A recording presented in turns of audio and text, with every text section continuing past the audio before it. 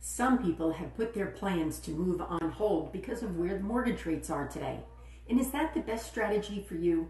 Well, consider this. If you're waiting for the mortgage rates to come down, is it possible that other buyers are waiting too?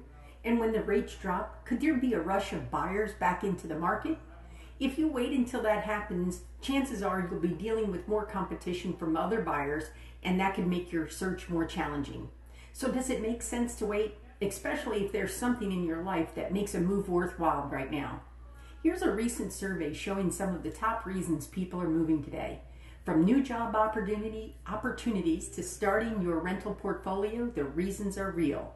So here's my question for you. What's your motivation to buy or sell?